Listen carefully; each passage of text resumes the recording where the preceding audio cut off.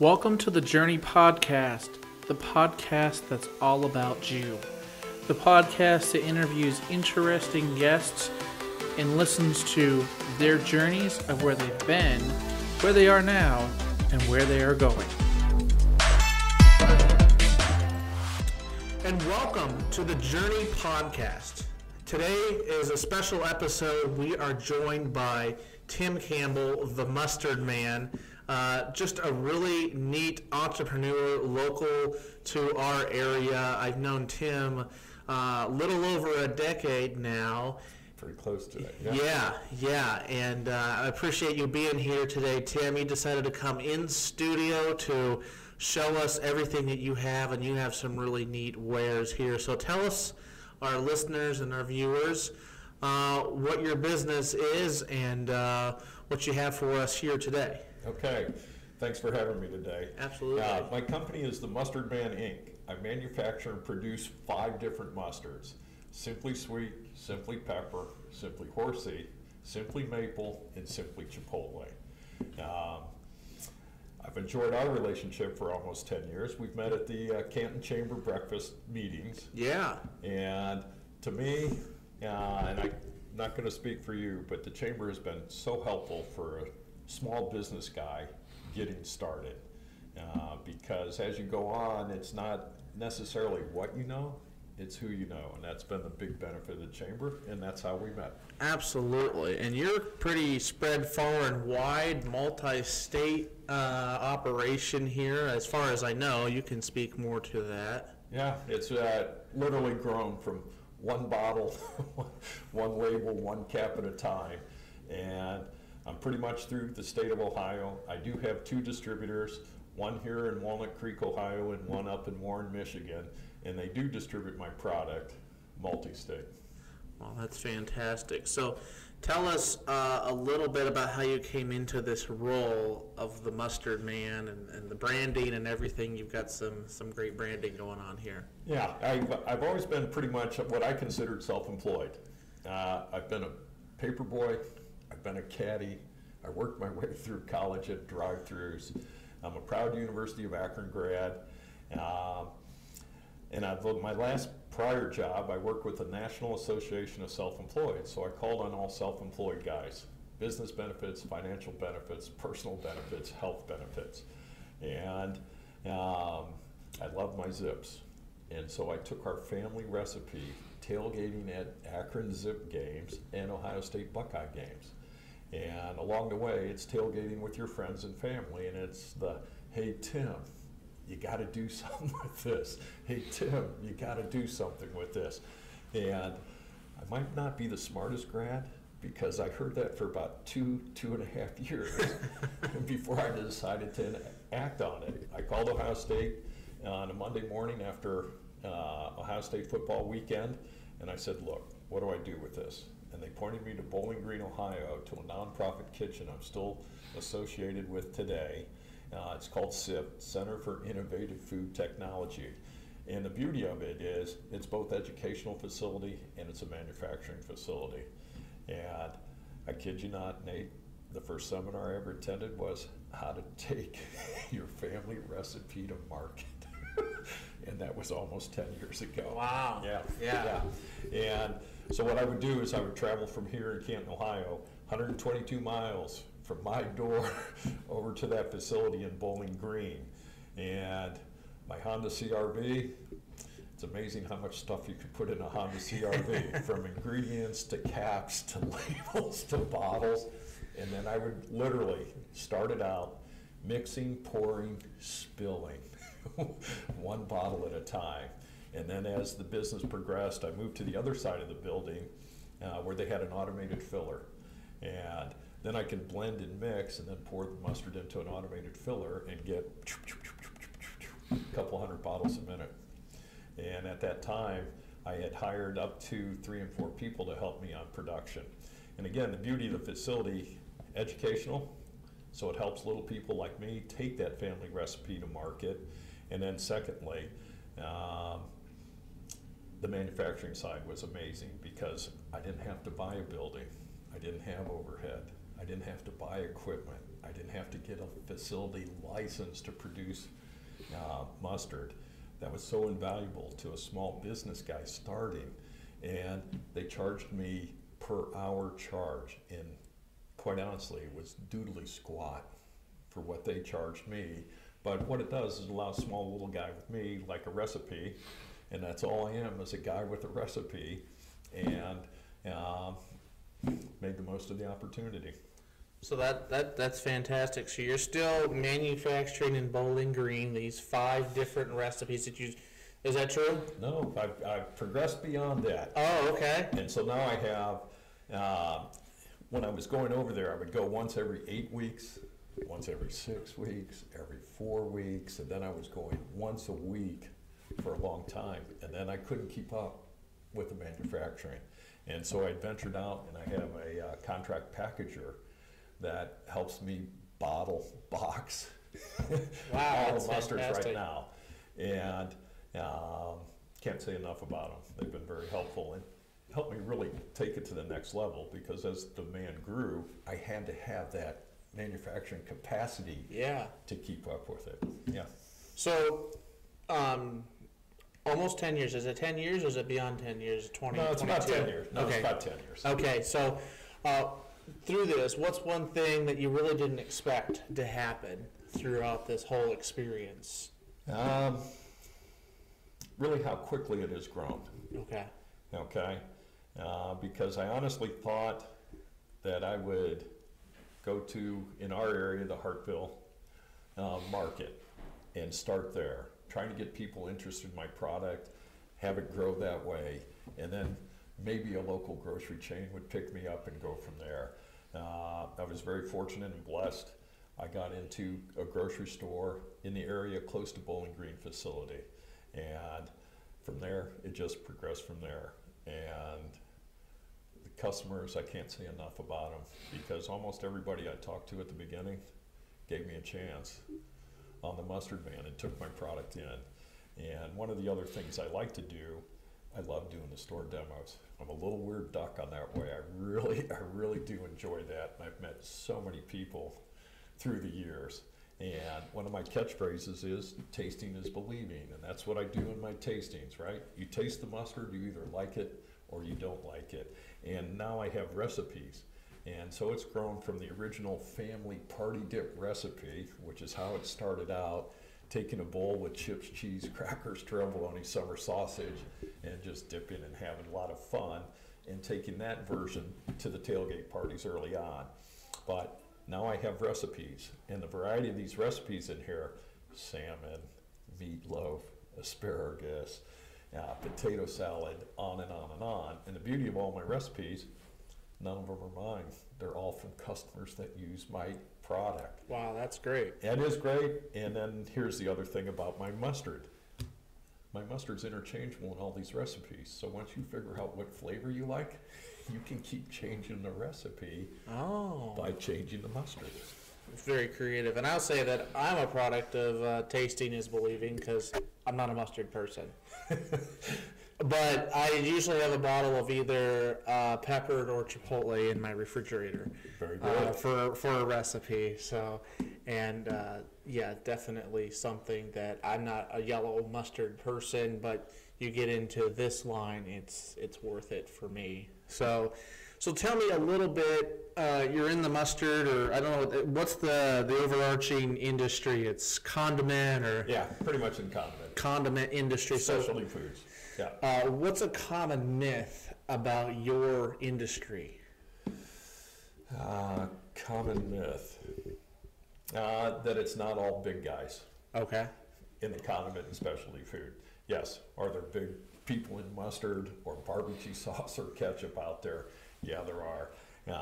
But the opportunity for somebody that has a little specialty item like mine, you can find that little niche in that market, and you can have some success. Definitely success in the mustard there for you. So what would you say is the biggest challenge you're facing right now in your role?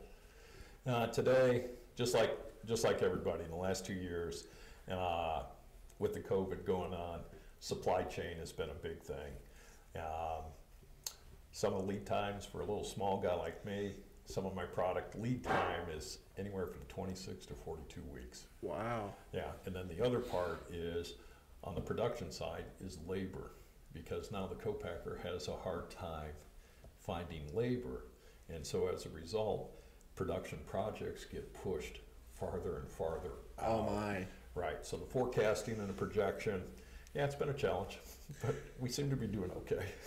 So you had a lot of challenges then sourcing, even being able to provide your full line. Is that true? I'm going to say, no, not really. My suppliers have been fantastic for me, especially the ones that got me started early on. And I love telling these stories. All these suppliers say they want to help that little small guy get started. We really want to help you get started. All you have to do is buy 50. No, really, I got to buy 50,000 of something to get started. And fortunately, I've got some great suppliers that have helped me along the way, especially Kaufman Container up in Cleveland. They gave me a chance on 2,500 bottles. And when she gave me an opportunity with that 2,500, I took the opportunity, because I figured out if I couldn't sell 2,500 bottles of mustard, guess what? It's probably not going to work. You can't sell mustard. Yeah. Right? And so Nicole Main has stuck with me through and through. And it's been a great relationship. And I do value those friendships and those relationships, especially for the people or the stores and the SIF Center, all those guys that got me started. I can't say enough about them. Wow, that's fantastic. You're working those networks, and just the relationships are so important. You mentioned supply chain, which is kind of a symptom or something that came out of COVID, and we've talked a lot about supply chain on the Journey podcast. But how did COVID affect your business overall? Did that increase sales, lower sales? Yeah, you mentioned store demos. Talk a little bit about that. Yeah, so at the beginning of COVID, one of the few places that anybody could go was the grocery store. And the grocery store for the last couple of years has really had a nice increase in their business. Unfortunately for me, at the beginning of COVID, I'm a specialty type product. And the specialty type products took kind of a hit. And we had to see how the whole COVID thing was going to play out. The two primary specialty foods that did really well were pasta sauce and barbecue sauce, because people couldn't go out to eat. And they figured out that they could go to the grocery store and make their spaghetti or their lasagna, and they could keep their grills or their smokers going while we waited out COVID to see where it was going to play out. So it took me about 9 months before the dust started to settle and then business started picking up again. And just like before COVID, my trajectory is going in the right direction, and I'm happy with that. So did you consider a Mustard Man branded toilet paper at any point? You know what, I probably should have. I don't know if the yellow color would have gone. But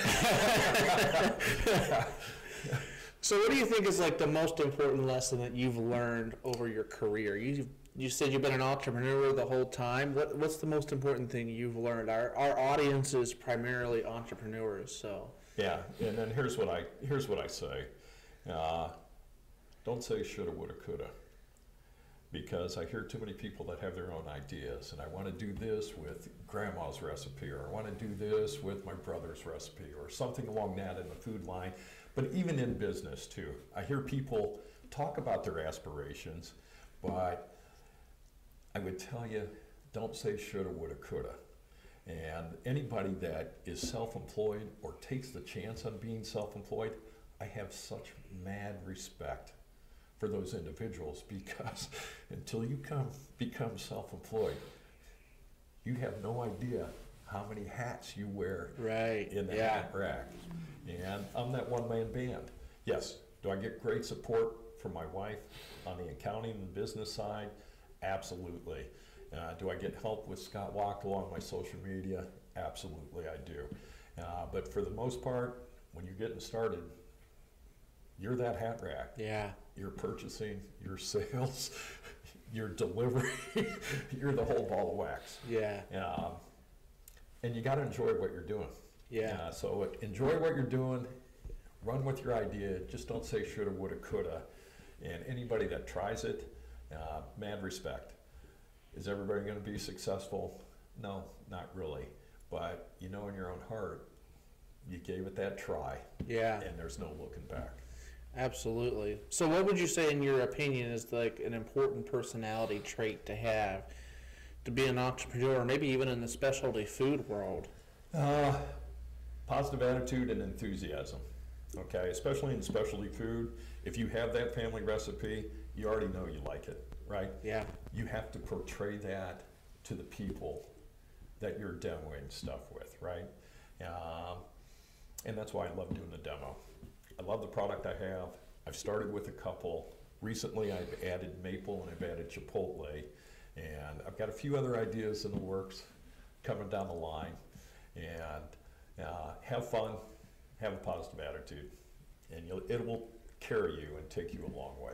Wow, that's great advice. Through this, has there been like an important mentor to get you to this point? Can you speak more to that person? Yeah, there's been so many along the way, and I'm probably going to leave a few out. It's all right. But I will tell you, my wife for sure, and that's got that accounting background. She has manufacturing process background from working at Matrix up in Solon with hair care products, but she understands the manufacturing process that I go through to produce the mustard. Plus she's my partner for life. That's invaluable, right? The SIF Center, there's a lady over there named Paula Ray.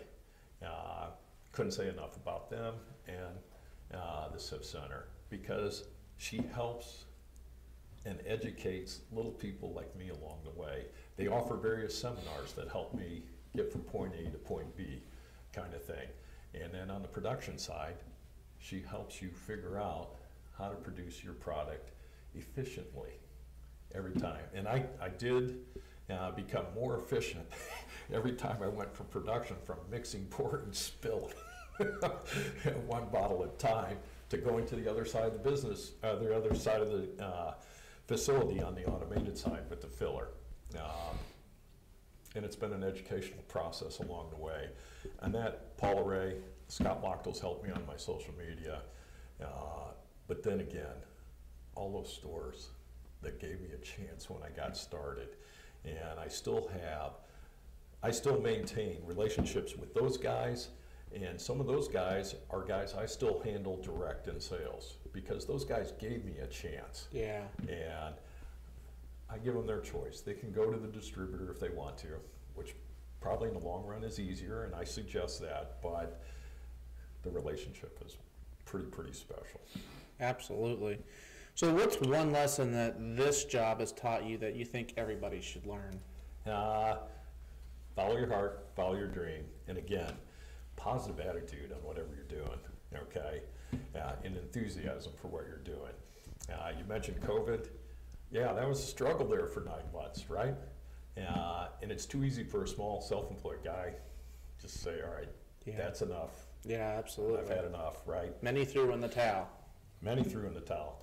And probably for good reasons on some of them. But again, stick with your passion. And if you have that enthusiasm and that positive attitude, that will carry you through. And then things like the Chamber of Commerce, right? That's networking. And everybody in the network is a different set of eyes on your business. And so the suggestions and the helpful hints from your connections, whatever they are, or your inner circle, whatever they are, those are invaluable. So would you say if you're not enthusiastic about what you're doing, you're probably doing the wrong thing? I would say yes, right? Because I've seen it a few times. People will have their own recipe and their own product, and they go and do the demos, and they stand there. Yeah. And you know what? The customer in the store reads that, right? And there's two people that don't like that. The customers don't like seeing that. And you know what? The store guy that's giving you a chance doesn't like seeing that, right?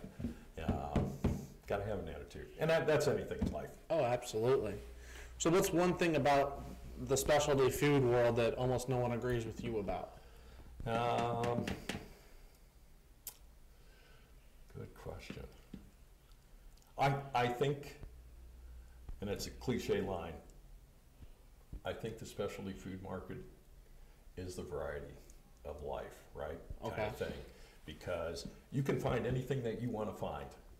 I have some stores that have over 1,200 different hot sauces, right? That's a lot of hot sauces. That's a lot of hot sauce.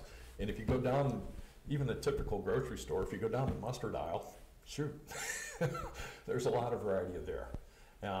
So that was the other thing too. Everybody asked me about competition. Am I worried about the big guy and this guy and that guy?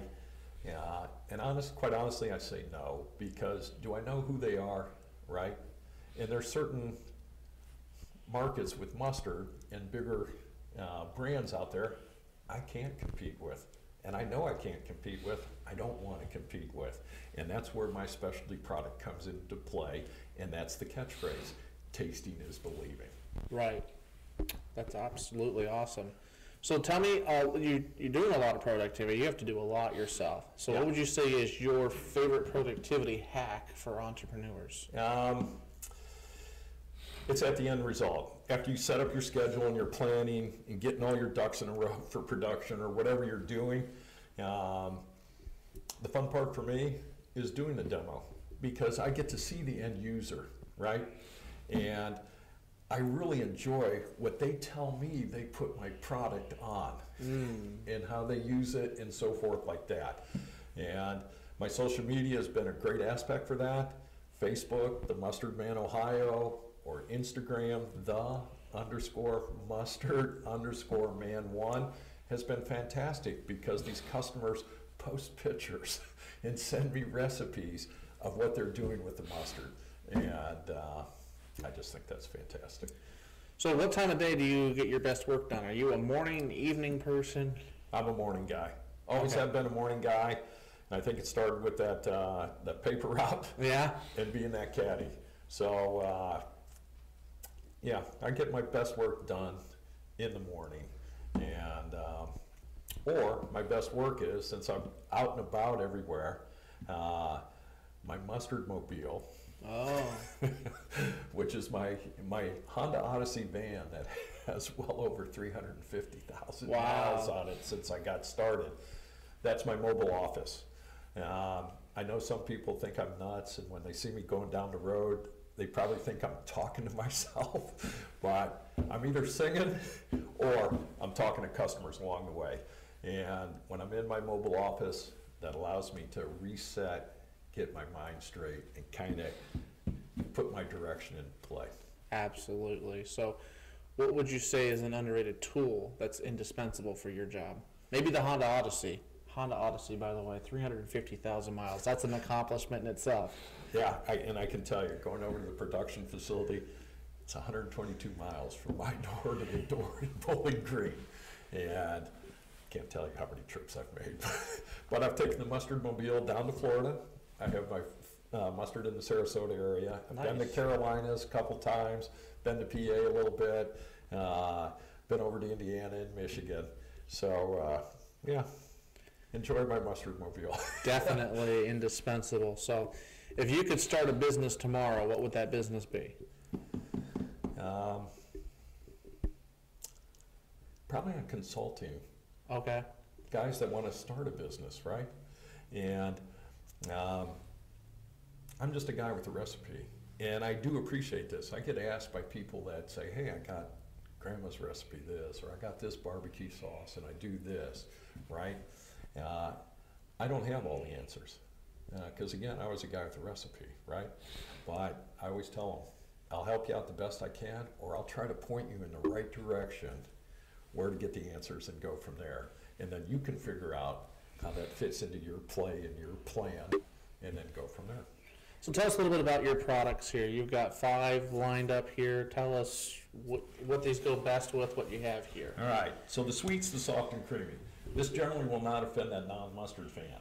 This is your party dip. Chips, cheese, crackers, trail bologna, summer sausage. If you got the younger crowd around, that's your chicken tender, chicken nugget, hot dog one. Simply sweet here Simply for the sweet. viewers. Yeah, okay. And my next one is simply peppered. It's a black peppered mustard. Grilled steak, grilled chicken, burgers, brats, turkey breast sandwich, salmon, hard-boiled eggs. And if you go to mustardman.com, you can find all the different recipes, but there's a potato gratin recipe in there with the black pepper that is just simply outstanding. And it plays really well for family gatherings and right here in the holidays. If you're hosting or you got to take that dish, that potato gratin recipe is not a bad dish to take. I put simply peppered on pork chops. It's one Excellent. of my excellents. Simply peppered. Yeah. Yeah. Next one up, we have Simply Horsey. And my Horsey is not eye-watering and it's not sinus clearing. It's probably about a 6 or a 7 on a scale of 1 to 10. And the thing is this is corned beef, roast beef, prime, salmon. There's a killer meatloaf recipe in the recipe booklet with the Horsey. But the other easy recipe is take your pot roast recipe, throw it in a crock pot, celery, carrots, onion soup, whatever you do to it, poke it with a fork. You put a little half-inch layer of the Horsey on top. Let it go. It's pretty tasty. Fantastic. It's simply Horsey. So yeah, that's wonderful. So this is my favorite one here, though. Chipotle's one of the newer ones. Simply Chipotle. It's just got that little slow smoky heat. Yeah. And again, it's not overpowering. Right. And during my demos, when they taste it, I give it this: just wait, just wait, just wait, and then you get that little slow smoky heat when tasting the product. Really unique. My wife blends it in chili. Doctor your baked beans with it, doctor your mac and cheese with it. There is a meatloaf recipe in the recipe booklet, but this is the beauty of my mustards. The meatloaf recipe will suggest the Horsey, but I'm telling you, if you kick the Horsey out and make it with the Chipotle, really, really good. And you said with the recipes, they're interchangeable, so that's the neat part. Yeah. Simply Chipotle. I haven't found anything I don't like it on. So yeah, charcuterie boards for any of these for the holidays. Just dip away. Gotta love it. And then we've got this last one down here. Simply Maple. Maple's a little bit different. It's not a sweet product. It's more like a maple sausage. Pork, ham, sausage brats, ham and cheese sliders. Caramelizes really nice on grilled chicken. Excellent on salmon. And then any of the guys and gals out there that play with the smokers or crock pots, right? If you rub down your pork with the maple and then throw your spices and rubs on it, maple for your pork, really good on your chops too, Nate. Yeah, well, I just got a smoker last season, so I got to get into more of this Simply Maple. Yeah, so. and then the black pepper for the smoker crowd. Again, this is your grilled steak, grilled chicken, but if you're doing the beef on the smoker, rub down your beef with the Simply Pepper, throw your rubs on, and let it go. The mustard man's got it all. Yeah. So a couple rapid fire questions here at the end. What are 3 books you would recommend and why to the audience? This goes way back when I first got started. The Great Gatsby was one of my all-time favorite books. I've read a lot of the business books, 7 Effective Ways of Highly Effective People and so forth. What else did I read? I'm a big Jim Trestle fan. All right. I've read some of Jim Trestle's stuff. He's very motivational, enthusiastic, and I like his attitude. Yeah, great. All right, I'm starting a business today. What's one word of wisdom you would have for me? Enjoy what you're doing. Be positive about it. Keep going. On the local side, get to know your local Chamber of Commerce. Absolutely. Okay, so I've asked you a lot of questions. What's one question you wish I would have asked you today? You already told me you like it on chops. Yeah. What's one of your favorite family recipes? Oh, okay, so it's an ice cream cake.